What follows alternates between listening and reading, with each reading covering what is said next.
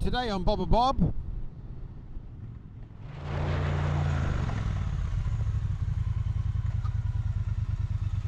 yeah. I think I just sawed myself. Well, there's some great footage. I think I just need to reset my pants.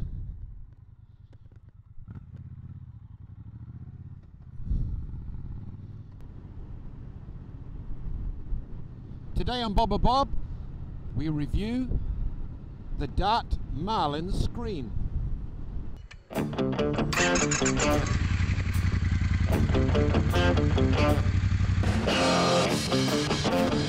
Well, apart from needing to change my shorts, as they say, from a young lady that's learning to drive, it's another beautiful day for a ride, for a review. Bob a Bob here, and today we're going to talk about screens, and in particular we're going to talk about the screen that I've got fitted to my trusty Triumph T120 Bonneville 2017 model, the liquid cooled era, and a screen that I needed to put on the bike to just help with a little bit of that wind push from being on the open road,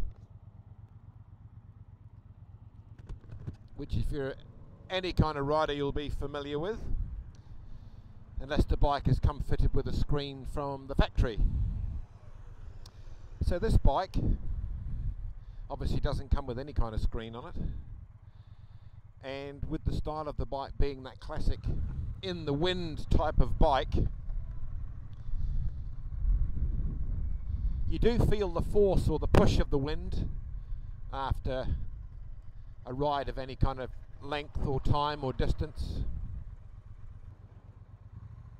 But one of the things that you can encounter with bikes and screens over the years is that it does and can interfere with the way that it feels on you, especially around your helmet and your head area.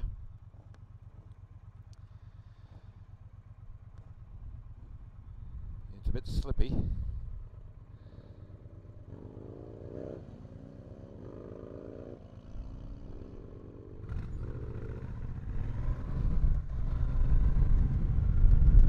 And that, ladies and gentlemen, is why you have a motorcycle. Just to get through the traffic. So yeah, this bike in its stock form doesn't come with a screen of any kind, and while it's a real pleasant ride, and when you've got a bike with like the constant type of wind on you, which is different to sometimes a fairing or a screen that might break the wind up, it's actually okay because it just feels fairly constant and it's not overly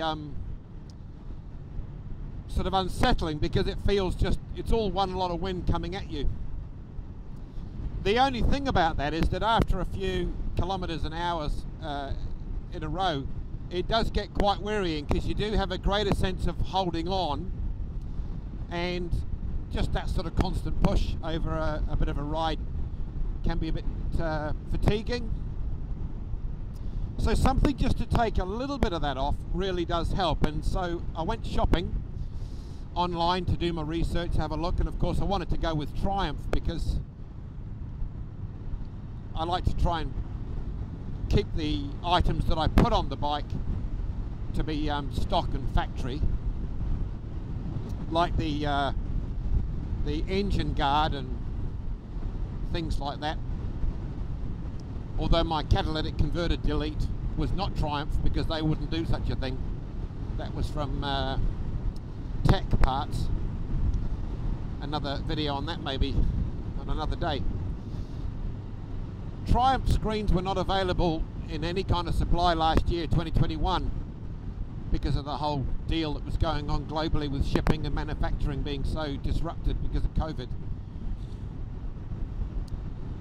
And I looked at the Dart brand. The Dart are out of the UK. The screens are made in the UK, and they state that on their website, that they want to make stuff that's not the cheapest, but they want to make stuff that for them just carries their own integrity of where they make it and why they make it. So I actually really respect that. I like that. I'm always happy to pay a fair price for something that's fairly made, not just the cheapest option out there. It's a thick, well-constructed screen material. It's sort of in that, well, I don't know, it's all plastic the same, but anyway, it's in a nice hard plastic, and it's got a special coating on the plastic to make it scratch and mark resistant. It's 4.5 millimeters thick with like a rolled or beaded rounded edge, just to give it that extra, I think, that extra sort of structural stability on the item. It's mounted with stainless steel hardware through little rubber grommets with little sleeves to take out any vibration, just to sort of make it a smooth, slightly dampened type of screen mount.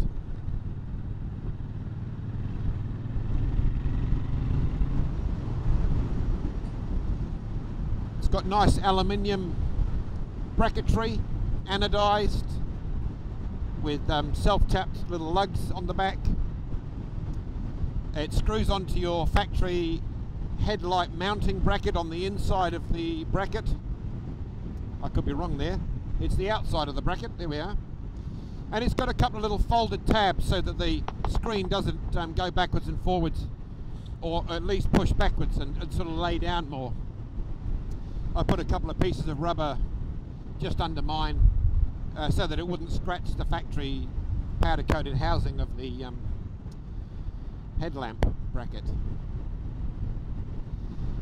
Now, from the top of the headlight to the top of the screen on this particular model is 30 centimeters, and I think at its widest point down below it's 33, and its full length down to the bottom of the bracket's 32 centimeters. So it's about a 12-inch screen all round if you wanted to put it in the other currency.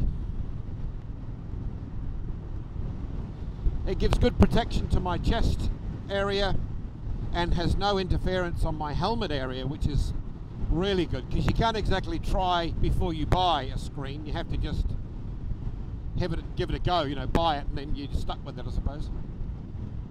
But it really does give a good, effective, but nice look as well. A lot of protection to you as a rider. Now, the price is about £100 out of the UK on their site. And another thing I noticed on their website is that thank you for buying the screen. It's our responsibility to get it to you wherever you may live without that costing you extra. So that's fantastic. Now, in New Zealand, this costs $280, which is higher than even the regular exchange rate equivalent at the moment of £100 to New Zealand dollars. So someone's clipping the ticket. I did buy it through a Triumph dealership, and I'm not going to get down on the dealership because I've bought a bike through the one that I got the screen from, and as well as buying this bike from a dealership. Dealerships exist for a very good reason. They're there to sell bikes, service machines, sell items, and they have to stay in business by making money. A lot of people call people, the stealerships and all of those things. No problem with dealerships. They're there for a good reason. Fairly steep sort of price, I suppose. I mean, I could have bought like probably $100 one off our equivalent of eBay Trade Me in New Zealand, but I don't know. This one really looks nice for the style of bike that it is. Performs well. It's a good brand. It's got a warranty, or did, although I've had it less than 6 months. I got this at the end of 2021 when at least this was available in stock in this country, so that was helpful. So it's a great screen. It looks nice. I keep it on all the time, not just for longer trips. It really just takes that wind edge off just so nicely that I just keep it on all the time. Now, this screen comes in a couple of different shades or tints.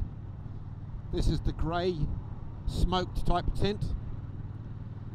I think it might be called grey smoke actually on the website. Just a bit nicer to my eyes than just the clear one, so I really like the finish on this one.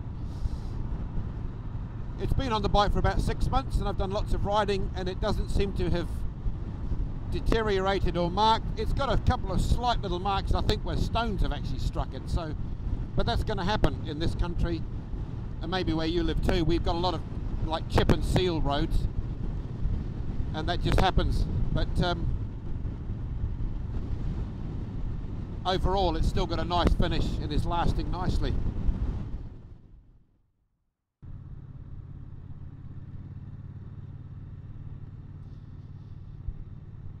So there's a bit about the Dart Marlin Screen.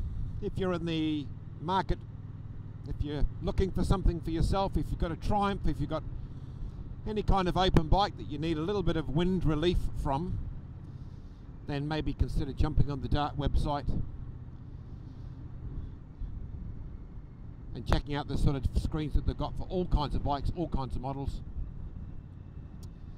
and you might find something that'll suit you and make your riding experience just a little bit more pleasant over time.